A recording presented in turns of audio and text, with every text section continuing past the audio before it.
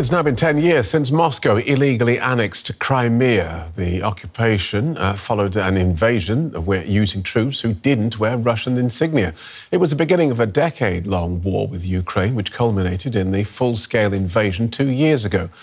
Crimea's location on the Black Sea makes it a strategically important asset.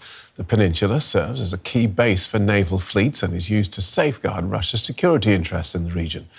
Crimea is also home to ethnic Russians and to Ukrainians, as well as indigenous Crimean Tatars and others. For centuries, the Tatars have fought to preserve their identity as Crimea was invaded by various powers. Our next report follows Tatars in exile who dream of one day returning to their homeland. It's Ramadan in Kyiv. Many of those praying here are far from home, such as Ismail Kurt Umer.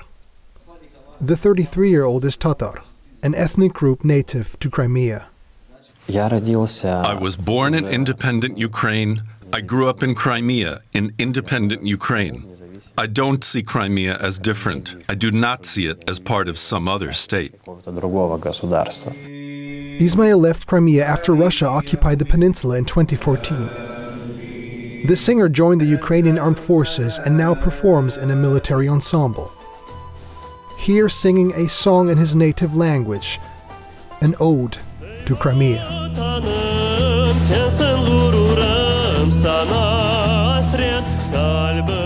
Going home, even to visit, has become impossible. Until 2014, the people were free in Crimea. That is, if Ukraine didn't really help us there, at least it didn't interfere. No one told us what holidays to celebrate, what days of remembrance we should celebrate or not, what language we should speak, who to vote for, who not to vote for, who to praise or not to praise. Nobody told us this. Tatars have been living in Crimea for hundreds of years. Under Stalin, they were persecuted and deported. The collapse of the Soviet Union allowed them to return. That freedom didn't last. Since Russia's occupation in 2014, Tatars are again being persecuted, making up the largest group of political prisoners. Around 50,000 Tatars are reported to have left Crimea since 2014, while the Ukrainian government estimates more than 500,000 Russians were brought in. When Russian President Vladimir Putin annexed Crimea, he promised the lives of ordinary people would improve. Instead, sanctions have impacted the economy and democratic rights have been lost.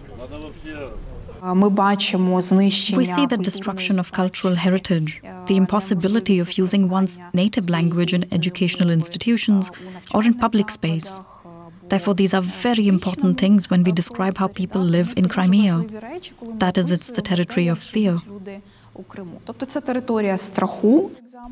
Tamila Tasheva says when Putin invaded Crimea, the world looked away.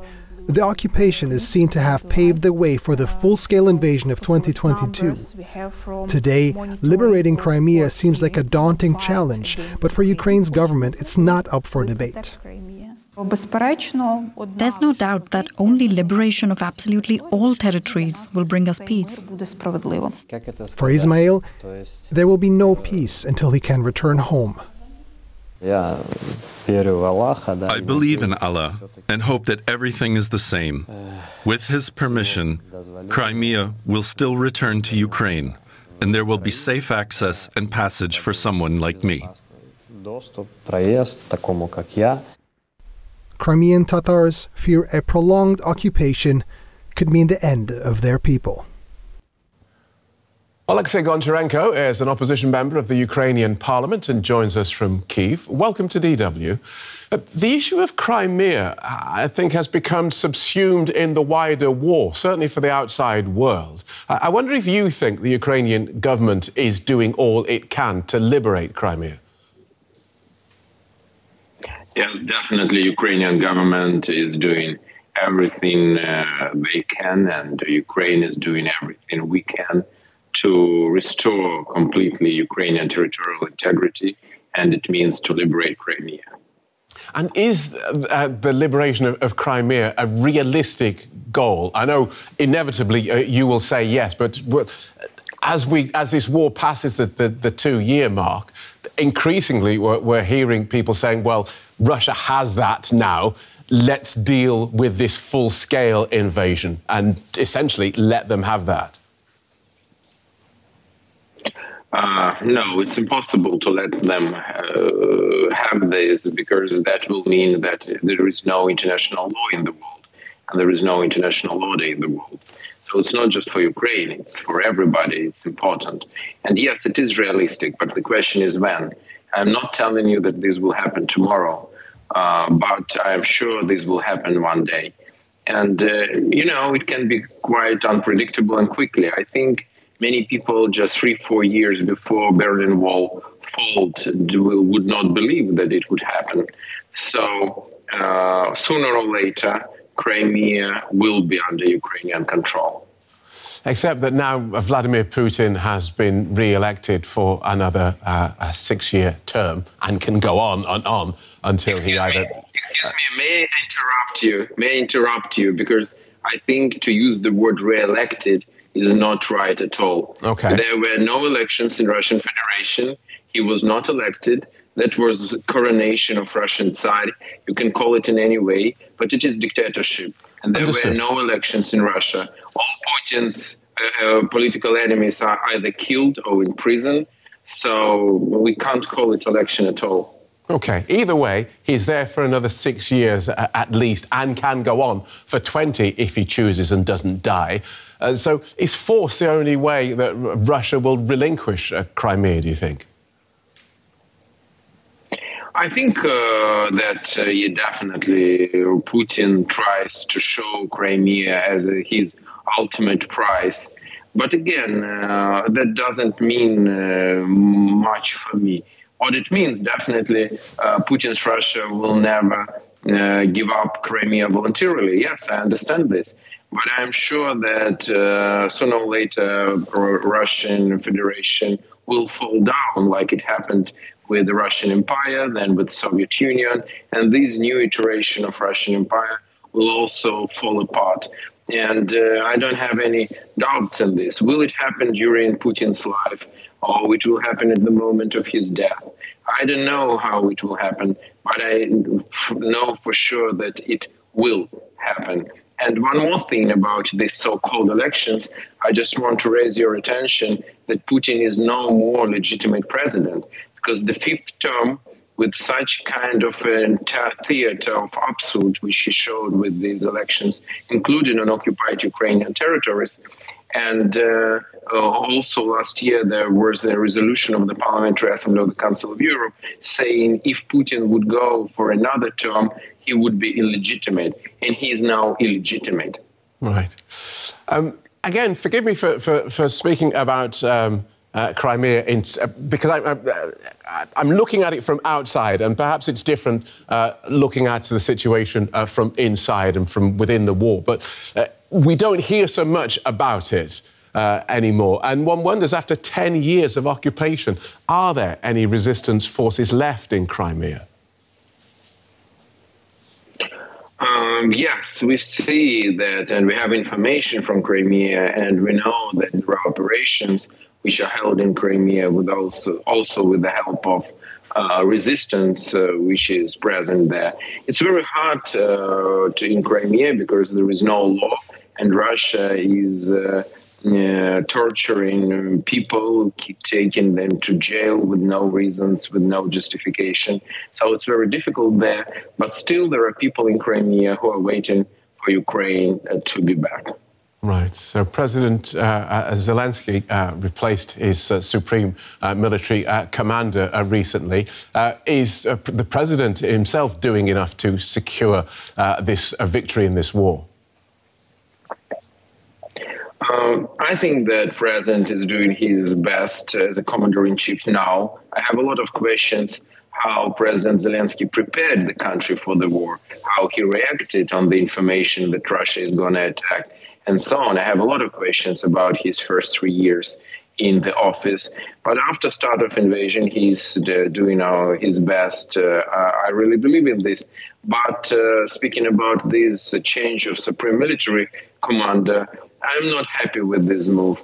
not because I doubt a new Supreme Military General, Mr. Syrskyi, his abilities, but because Mr. Zaluzhny was very respected in Ukrainian society, and that was part of, kind of a column, or one of pillars on which society was laying on, and the belief of people in our victory too. So that was important, at least from psychological point of view. Right. The president made his decision. Now we have a new supreme commander. Final word on backup that you're getting from the West. Billions is at the moment stalled in the United States Congress because of domestic policies there. The EU has today announced a new €5 billion tranche of funding for Ukraine. Your thoughts on those two issues, please? We are very worried about what's going on in the United States, and it's very bad that Ukraine became part of internal political struggle, and this supplemental is still in the Congress. I hope that U.S. congressmen will finally make a decision which is in the best interest of the United States, because Ukraine is fighting not just for ourselves, but also on behalf of the whole free world and for international order, and in the best interest of the United States too. And speaking about Europe, I want to thank European leaders, Germany, France, other countries who are helping Ukraine in this situation. And Europe now is trying to step in when United States are wavering, and at least to win time finally to finish these discussions in the United States. So I want to thank all of our allies, and I hope that United States will fix their debates as soon as possible. The whole world depends on this. I'm joined now by Maria Tomak, the head of the Crimea platform. That's an initiative launched by Ukraine's president, Volodymyr Zelensky, and it's designed to coordinate the international response to the ongoing occupation of Crimea. Welcome to DW, Ms. Tomak. Thanks so much for your time. Do we know how many people have been forced to leave Crimea in the last 10 years, whether it's because of their ethnicity or because they reject the Russian occupation? Thank you for having me, and thank you for highlighting this important issue and highlighting basically that the war in Ukraine started 10 years ago, not 2 years ago. That's a very important thing. As to your question, it's really hard to estimate. We could count those people who choose to flee Crimea more or less prior to the full-scale invasion of Russia. But after the full-scale invasion has started, it's becoming like almost impossible, because people can flee Crimea only via the Russian Federation, and they normally go to third countries, to, for instance, to Turkey, to some of the EU countries that provide the asylum for refugees from Ukraine, including, of course, Crimean Peninsula, including Germany in particular. So it's really hard to say. We know that prior to the full-scale invasion, it was at least 120,000 internally displaced persons, those people who fled to mainland Ukraine. But that was not the full number of people, because normally people do not register as IDPs, and it's only those who are registered. Yeah. But so after, we can say that there's more and more people flee because of the mobilization in the first place. OK. Can I ask you how much resistance to Russian rule still exists in Crimea after 10 years of occupation? That's a very good question as well, because, we ourselves being engaged in the Crimean-related issues for 10 years now with my colleagues, including Tamila Tasheva. So we were surprised with the number of statements and actions in support of mainland Ukraine that we have seen in Crimea since the beginning of the full-scale invasion. So prior to the full-scale invasion, there was a strong human rights movement, which was mostly based on the Crimean Tatar indigenous peoples, Crimean Tatar community.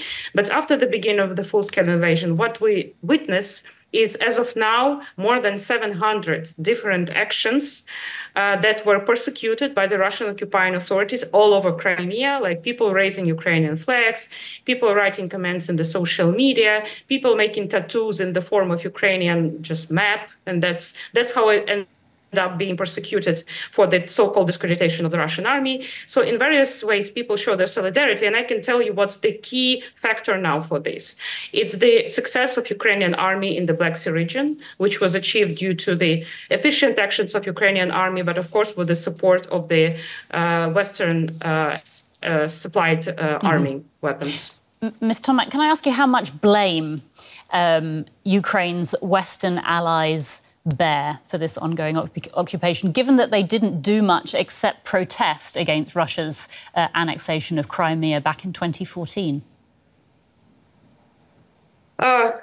Unfortunately, we have to talk about that. It's not so much about blame. It's about understanding the consequences of the lack of the reaction that we have seen after the 2014. We just have to acknowledge this, that this reaction was not enough, was not sufficient. And that led to the fact that Russia militarized Crimea and used it as a launch pad for the further aggression against Ukraine and for the full-scale invasion, basically. All right, and that is Tomac, I'm so sorry. I'm going to have to interrupt you there because we have run out of time. But I'd like to thank you so much for joining us here on DW. Maria Tomac, head of the Crimea platform. Thank you. Thank you again. Thank you.